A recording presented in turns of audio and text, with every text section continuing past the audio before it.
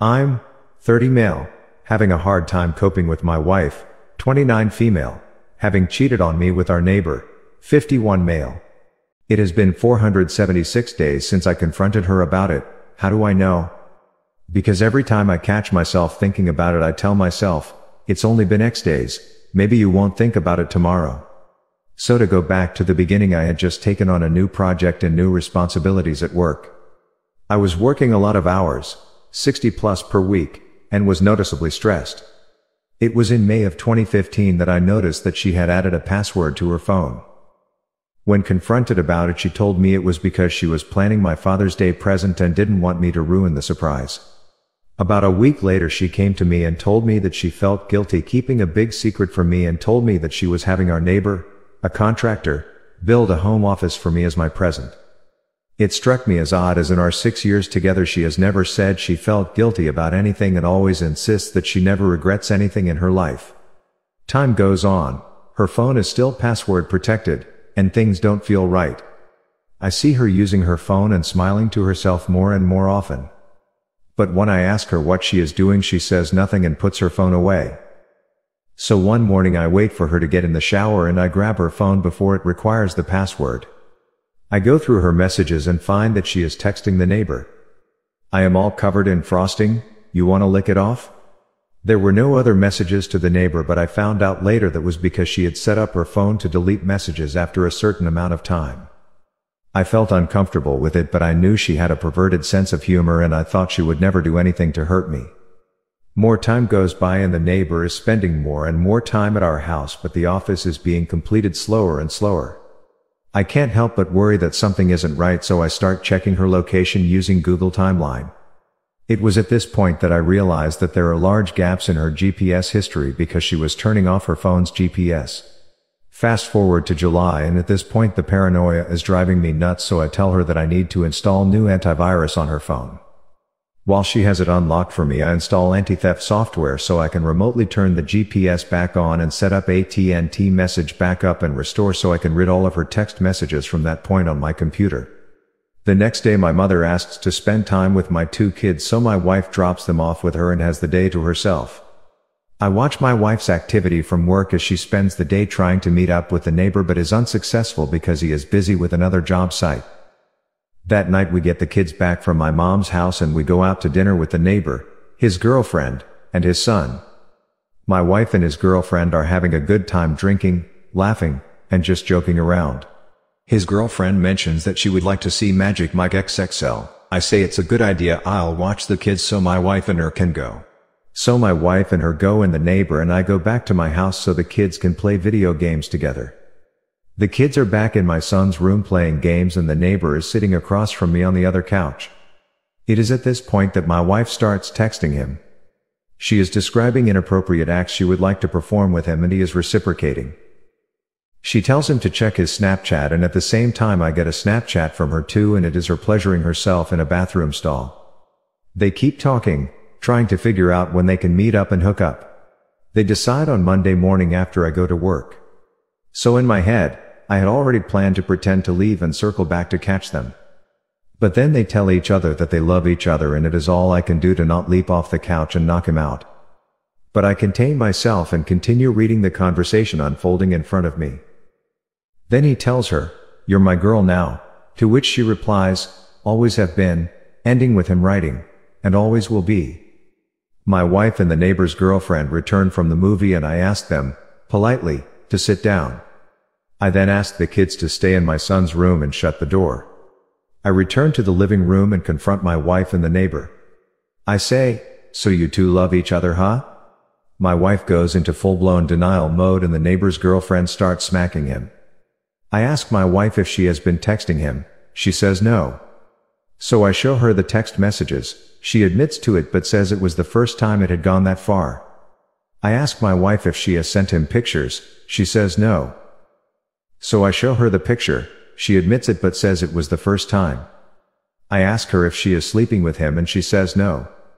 Because I didn't wait to catch them sleeping with each other, I didn't have evidence to prove her wrong, so that one stayed unresolved. I tell her that I am leaving her. She tells me that she will make sure I never see my kids again if I do. She planned on using the fact that I had attempted suicide in high school to prove me unfit to have the children. She continues to say that it was my fault for being so busy with work and stressed out, that she just wanted someone she could talk to. Then she gives me an ultimatum to decide what I'm going to do, or she will decide for me. The neighbor's girlfriend starts defending the two of them, saying that it couldn't have been serious if they weren't sleeping together and that my wife and I are too perfect together to let this break us up. The neighbors go home and my wife and I argue for the rest of the night about what we are going to do. We go to bed separately, having not resolved anything. We keep going back and forth on the subject all weekend and finally settle on we were going to separate temporarily while we figure out what we want. I was going to stay in the house and she was going to take the kids and go to her mom's house. That Monday I go to work and I get a text from her in the middle of a meeting with my bosses stating that she had explained things to our kids, but that they were upset and I need to explain it to them also. I get home from work to find my kids crying. She had told them that mommy had to move out because dad was mad at her. When my son wanted to stay with me, she told him that he can't. My son put it together that if mommy has to move out because I'm mad at her and he must move out, then I must have been mad at him too. My daughter was crying because my son was. I don't think she was old enough to understand what was happening. It was at that moment I realized she was going to drag the kids through hell if I left her, so I swallowed my feelings and begged her to stay. She agreed and insisted that I apologize to our neighbor since we were still going to need to hang out with them because our sons are good friends. I hate it, but I do it anyway. We still hang out with them from time to time and they come to our various birthday and holiday parties.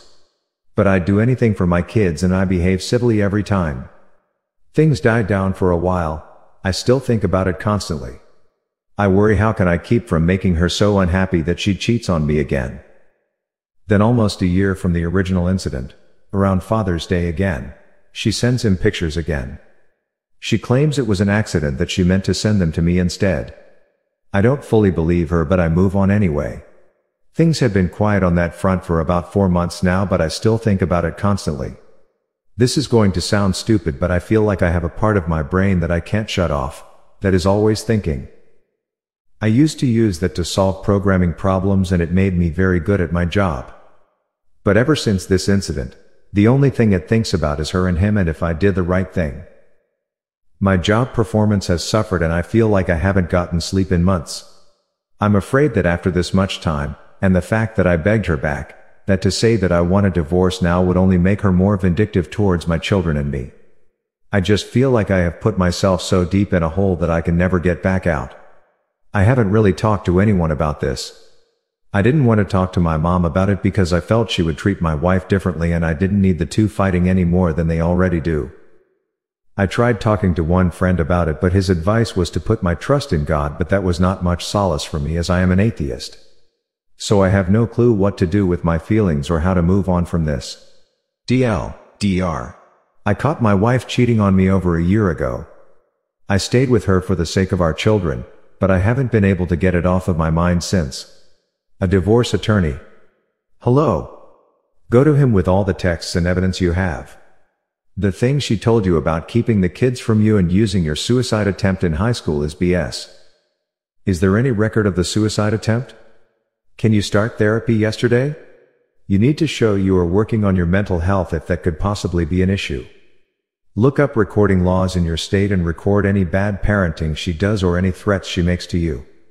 But first, talk to a lawyer. Every excuse you are giving yourself to not get one is an excuse. Who cares if she was a paralegal? She isn't a lawyer. Don't spare expense on one and shop for one. Find a good one. Don't just go with the first one you meet. You are 30 years old, for heaven's sake. Wife slept with my married neighbor and now wants to reconcile for sake of family. 3 kids involved and I feel guilty.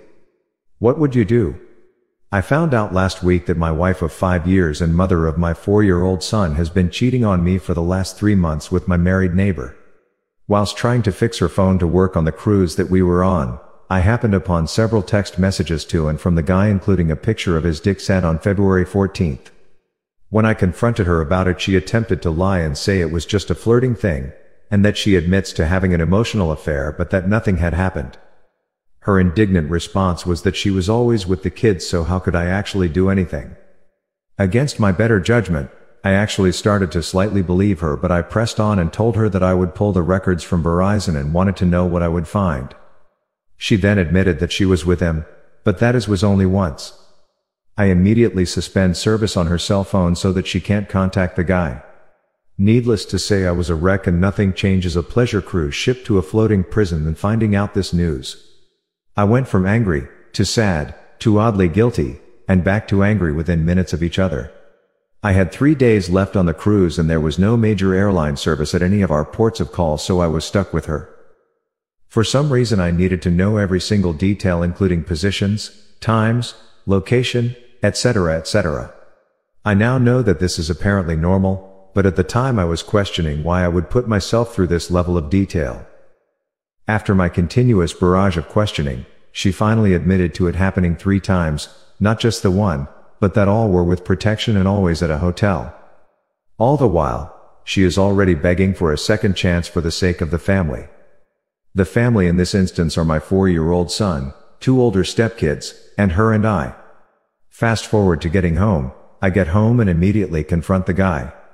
I ask the same questions, admittedly screaming them in the middle of my driveway with a tire iron in hand, and his story mostly matches hers. Finally, could I have gotten to the truth? I tell him that he has to tell his wife, and that my wife would be doing the same if he didn't do it. He tells his wife, but she thinks he's joking and comes over to my house to deliver the mail she was collecting for us. As she walks in the door, I tell her that my wife has something to talk to her about, while I am still seething from talking with the guy. My wife tells her and she goes home crying her eyes out. It's also worth mentioning that my wife was acting as her confidant and friend and advising her what APOS her husband was. Apparently, the husband was having multiple affairs, including the one with my wife. Next day, the scorned wife and I briefly compare notes since she wants to know every detail as well. Turns out a few inconsistencies, but the most major was that he admitted to not using protection and not withdrawing because she said that she couldn't get pregnant. My wife most certainly can get pregnant, as evidenced by my 4-year-old son and 2 terminations. Furthermore, I was snipped 2 years ago to prevent any more. Once confronted with this detail, my wife denies it and was actually pissed that I believed him over her. I was actually considering reconciliation up to the point of hearing the last bit, but it's like a switch went off and told me that this was taking a twist towards Crazyville. She is still begging and asking for a second chance for the sake of the family, but I am holding my ground but feel guilty for doing so. My questions to my fellow Redditors. Am I wrong for wanting to pull the pin on this marriage and not work it out? There are 3 kids involved that it will likely take an emotional toll on. However, I can't see myself ever trusting her again, and that a loveless marriage will only lead to a more unhappy environment than a broken home. She will likely get custody due to me traveling frequently, which I am somewhat okay with. My son adores his mother and, if it wasn't for all this other insanity, was an otherwise happy marriage. Dr. My wife slept with my neighbor and lied when confronted multiple times. She now wants to reconcile for the sake of her and I's 4-year-old and 2 older stepkids. I feel guilty for wanting a divorce. What would you do? Update. I think I already knew the answer, but I need some affirmation to make sure I wasn't too far off base. I filed tomorrow and hoping for an amicable agreement that we can push through uncontested. I am done and need to focus on healing and being the best dad I can be to my own son. By the way, I just found out the hotel and that she signed for all the rooms. He paid her in cash for the room, but whatever. She denies that too. Update 2. Just had another discussion with her. She is open to an amicable divorce and does not want to contest as long as she keep joint custody. Still keeping a lawyer on standby in case she decides otherwise. In her words, I've been to divorce court before. I know I'm screwed, so let's do this the easy way. Update 3. I'm getting some feedback about me suspending the cell, and I guess I should explain my reasoning. I did not suspend the service to punish her. Given the lies up to that point, I wanted to prevent the 2 from getting their stories straight until I confronted him directly. Furthermore, I wanted my hands on that phone since it was the only evidence I had at that point. Immediately upon our return, I gave her another phone with a new number. She also had full use of my phone and the ship's phone during this time. All I can say is that my actions should not be a reflection of how our relationship was up to that point. The very foundation of our relationship was complete trust. I had never even given her phone a second glance to that point, and the only reason I was even looking at it was because it wasn't working. We knew each other's passwords to everything and often shared email, Facebook, IM accounts, everything. If a few people still think I'm some kind of control freak, then I guess I'll leave with that label. Update 4. For all those suggesting it, I am not currently interested in starting an open marriage or swinger lifestyle. Thanks for the suggestions though. I am sure that kind of thing works for some people, but I'm not that guy.